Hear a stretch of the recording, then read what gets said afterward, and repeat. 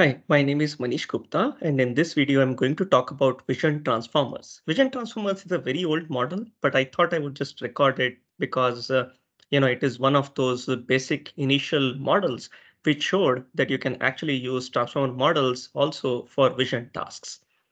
So what is vision transformer model? Well, it's a model which basically motivates the usage of transformer for vision tasks. Many other models have now come up which basically use this as the base backbone. Right. So this is the standard architecture of a vision transformer model. It is also called as VIT popularly, right? So the idea is that for any kind of vision classification tasks, for example, let's say image classification tasks, you take the image, you split it into fixed size patches. So you take the full image, you split it into, let's say here 3 by 3, so 9 different patches. And then, once you have these patches, small little patches, you essentially have an MLP layer, a dense layer, so as to linearly embed them into embeddings. Right? These can be called as visual embeddings. Now, on top of these patch visual embeddings, you also add position embedding. So these are just one-dimensional position embedding, indicating the position, 0, 1, 2, 3, 4 in this particular case, up to 8. Well, I mean, 1 to 9 in this particular case as position embeddings for each of those patches.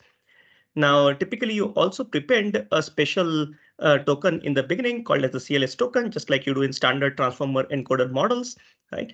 And then you feed it to a transformer encoder. At the end, you, of course, have an MLP head so as to essentially do classification task. Um, at pre-train time, they basically have an MLP head with just one hidden layer. While at fine-tune time, you essentially can just connect, the transformer encoder CLS representation directly to the output layer, right? So that's that. Now, the transformer encoder, each of those layers is a standard layer. It basically contains the multi-head self-attention, also contains the feed-forward, several of those layers. And that's basically the overall model architecture. A very simple model architecture in today's world, but this is basically the basic of all kinds of transformer-based vision models. Okay. So to pre-train this model, the VIT model, they basically use 3 different kinds of data sets and therefore come up with 3 different kinds of models. So ImageNet 1K, ImageNet 21K. So ImageNet 1K is the standard ImageNet data set with 1000 classes. ImageNet 21K is with 21,000 classes, and also the JFT data set. Right? They actually train 3 different VIT models of different sizes: base model, large model, and huge model. So which of course differ in terms of the number of layers in them. They also differ in terms of the hidden dimension of the transformer encoder that is used here, and in terms of the MLP size, head, and so on. So overall, the huge model has 632 million parameters, while the VIT-based model actually has 86 million parameters. This is pretty much comparable to the BERT-based model, the VIT-based model. Now, VIT models typically have this notation VIT L/16. Now, that typically means it's a large model, so L stands for large, and 16 basically stands for the 16 cross 16 input patch size. So if you have an image, you basically divide it into 16 cross 16 input patch size.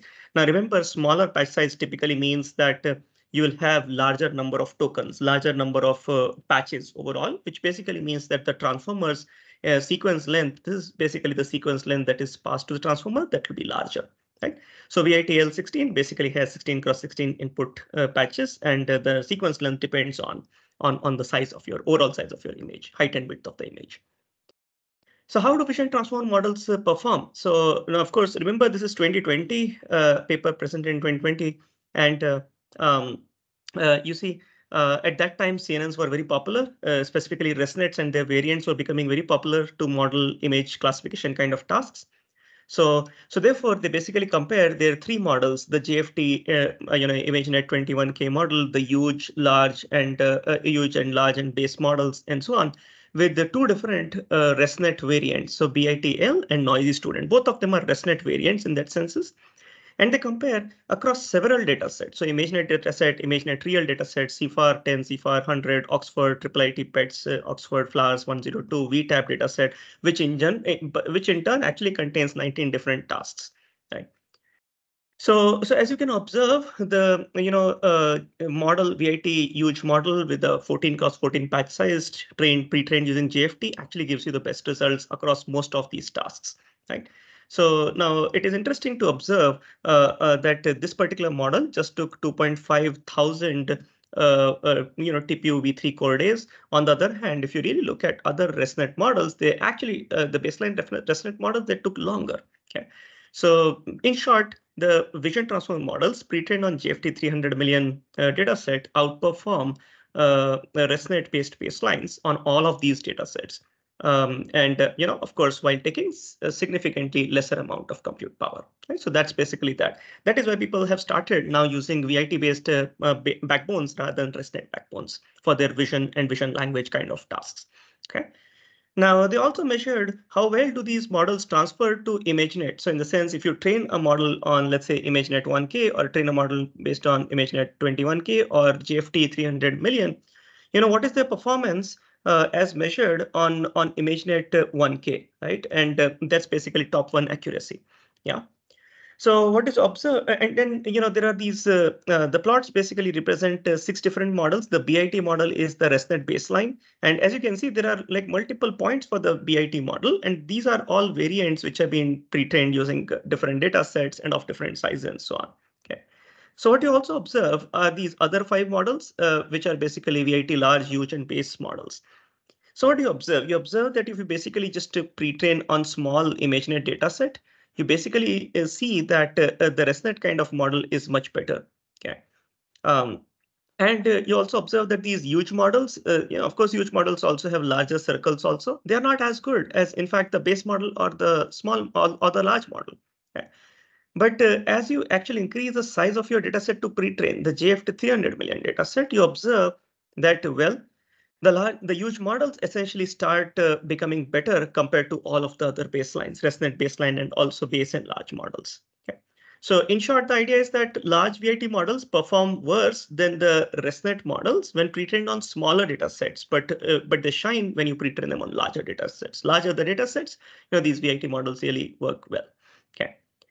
Now, they also did some other experiments where they tried to compute, so for example, this result shows you top one accuracy on the y-axis, and on the x-axis, it shows you total pre-training compute, right? So, and then 3 kinds of models are compared here, the VIT models, the ResNet kind of models, and there are also hybrid models that they compare. So what are these hybrid models? Well, these hybrid models basically, they are transformer-based models, but they basically take visual embeddings coming from ResNets as input rather than actually directly taking patches and then just doing a linear projection. Okay. So therefore, hybrid models will take more parameters also in that sense as compared to the standard VIT, compared to the visual transformer models. Okay. So what can be observed from this plot? And of course, you see multiple ResNets and so on because they differ in terms of their pre-training data or how much amount of time you do the pre-training number of epochs and so on. Okay.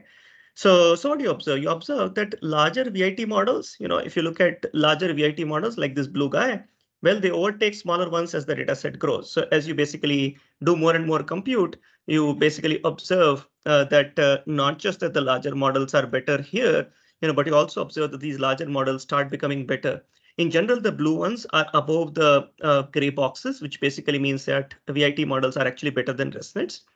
The hybrid models actually turn out to be reasonably good in the beginning, but then these orange pluses. But then as you increase the overall pre-training compute, you observe that these transform-based visual transform models actually are almost as good as hybrid models with lesser number of parameters or simpler models. Essentially, just take the image patches and pass them as input with a simple dense layer transform. Right?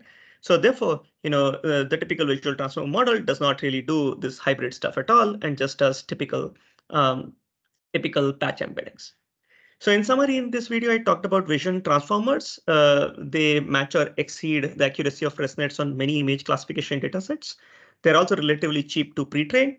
And in general, they are now the standard backbone for most of the vision and vision language tasks. If you want to play around with these models, you can go visit the GitHub repo. Hope you liked the video. That's it for this video. Thank you for watching. Connect with me on my LinkedIn or look at my research on my homepage. Thank you.